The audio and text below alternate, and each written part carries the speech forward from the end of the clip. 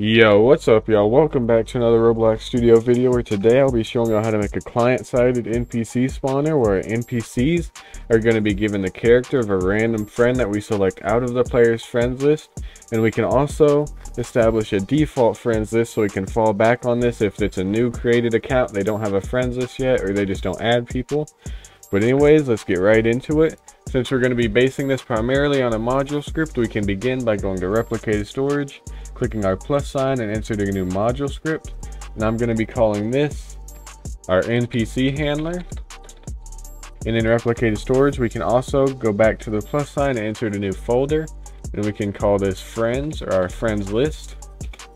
And we will also need to be generating a basic new NPC. So we can go back into our main tab, click on the avatar tab, click on rig builder. And if you want it to be R15, you can select R15. If you want it to be R6, you can select R6. But once you do that, we can generate a new block avatar and it will generate a rig, and we can simply drag this down into our replicated storage. And the last thing we need to do is create a new server-side script. So we can go to our server script service, click the plus sign and insert a new normal script, and we can call this our friends handler. So our goal here is to use our FriendsHandler script to receive anytime a player joins or leaves the game. And when they do this, we'll create a new folder in our friends folder and generate their friends list into that. So then what we can do is get our NPCHandler ModuleScript, and we can go through that friends list. Every time we want to generate an NPC, we can generate a random friend off that friends list and put them onto an NPC and spawn them in the game. So we'll begin in our FriendsHandler script. What we need to do first is get our replicated storage in our friends folder. So what we can do, local replicated storage is game get service replicated storage. And then to get our friends folder, we just do local friends is replicated storage find first child friends. We can drop a few lines. And what we're going to be using here is the official documentation function for GetFriendsAsync. What this is going to do is going to show us how to get our friends list. We can go through it, and then we can modify this to our liking by using this function to get our friends list and add them into the folder. So for this function, we can begin by creating a local function, and I'll just call this getPages, and we get our variable of pages. So all we need to do with this is return a wrapped function, so coroutine.wrapped function. We get our page number, so local page is just 1, and then while true, what we're going to do is go through. So for number, info in I pairs, pages, get current page, we're going to get our coroutine.yield, and then we're going to get our info and our page. And then outside of this, we can see if our pages are finished. So if pages that is finished, then we just break, we drop a line here, and then we get our pages, advance to next page async, and our page number, we'll just add 1 to it. But anyways, what we need to do now is receive our player join message. So what we can do, game.players.player added, connect function. So we connect the function every time a player gets added. We can get our variable of player, and then what we first need to do is get the user ID of the player. So we can get local user ID is player.userid, and then we can create a new folder. So what we do, local folder is instance.new, we get a new folder, we parent it to our friends list, and this folder's name is just going to be the user ID of our player. So what we need to do now, we need to get our friends list from the server, so we can get local pages is game.players getFriendsAsync user ID of the player. So this will get the friends list of the player, and then what we can do now, we can use this function up here, we can drop a line, search through the pages.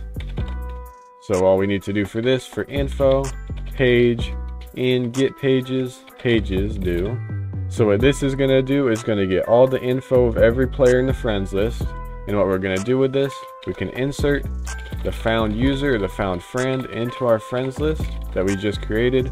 So local ID value or user ID value is going to be a new integer value. So instance.new integer value, and we can parent this to our folder, drop a line, and then the name of our ID value is just going to be friend, and then the actual value of our integer value is going to just be info.id. And now what we need to do, we can drop all the way to the bottom and we can receive our player leaving message. So we can do game.players.player removing, connect function. The same way we did it with our player joining, we get our variable of player. So what this is going to do, it's going to remove the friends list from the server storage. So it can just remove it from the server. So what we'll do, local user ID. So we'll get the player's user ID, player.userid. We can find the folder, so local find folder is just going to be friends, find first child, user ID. So if they have a folder already in the friends list, and then what we can do, if find folder, then we just remove it, so find folder destroy. And so now that we've finished our FriendsHandler script, we can go back to our NPCHandler ModuleScript. You know what we do in here, we can spread this out a little bit, and we can get our same friends folder, so local replicated storage is game get service. Replicated storage, we can get our friends folder, so local friends is replicated storage, find first child friends. And what we'll be doing with this, we'll be creating our NPC. So what we can do, function module, create client. You can call this create NPC or whatever you want. We need to get our player and our user ID as our variables. So the first thing we'll do is locate our friends list. And what we can do for this, local friend folder is friends, find first child, player.userid. So now when we go to get our friend, we can search through this folder. And now what we do, we need to grab a random friend. And what we can do for this, if not user ID. So the point of this user ID right here is for us to send in a specific player. So if we don't send in a specific player, then what we can do is we can check if they do not have a friends list. So if not friends folder, or number of friends folder get children is less than 2 then. So if they do not have a friends list, then what we'll do is grab our default friend list.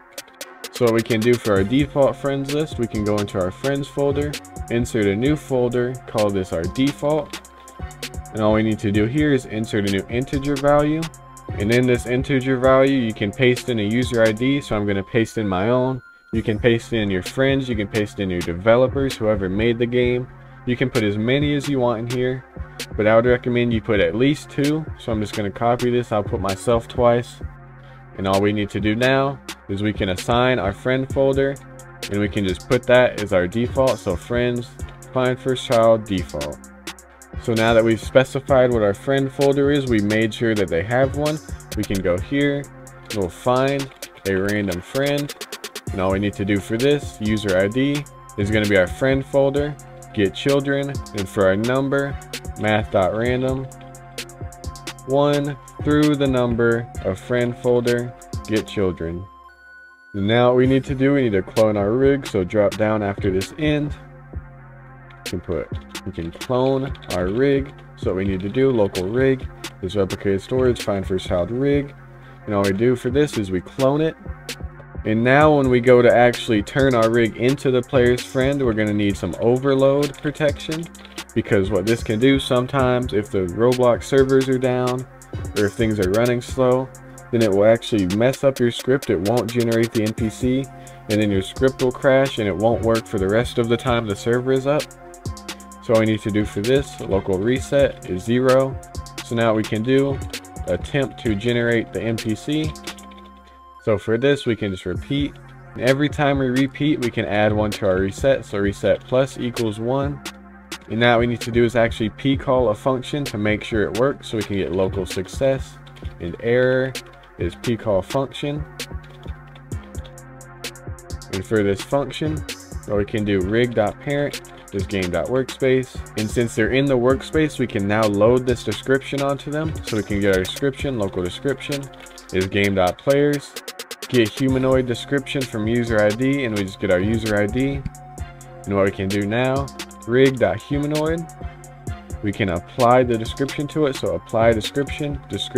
And now after we p-call this function, I would recommend you put task.wait just to make sure it doesn't overload. And then if this takes more than 10 attempts or 100 attempts, however many you want, we can do if reset equals 10. Then we destroy our rig. and we break the loop to make sure it doesn't crash, and then we repeat this until success.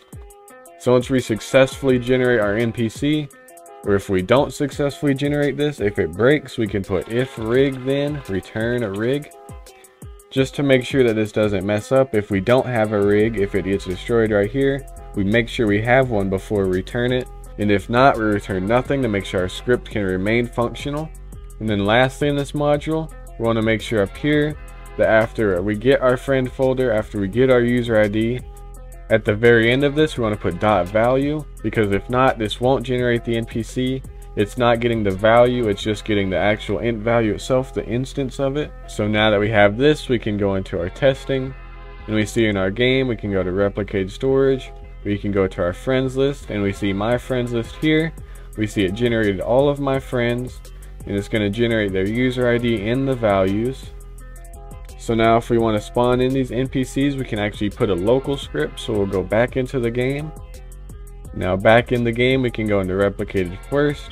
We can go into starter GUI, wherever you want your script to be. I'm going to put it in replicated first, so it starts right away. We enter the new local script, and I'll just call this CallScript. So all I'm going to do in this CallScript is I'm just going to require the module loaded into this script, and then I'm just going to make it repeat a loop every 2 seconds where it spawns in a new NPC. So all I'm going to do is local replicated storage is game get service, replicated storage. And then for our module script, if you have this in replicated first, it might actually get the module script before your game loads in. So what we need to do, local module is require replicated storage, wait for child, NPC handler. If you don't have your local script in replicated first, you can just put .NPC handler, but I do this just to be safe. You know what we can do now, drop 2 lines, while task.wait to do, you can just do module, create client, and then our player, so game.players.local player.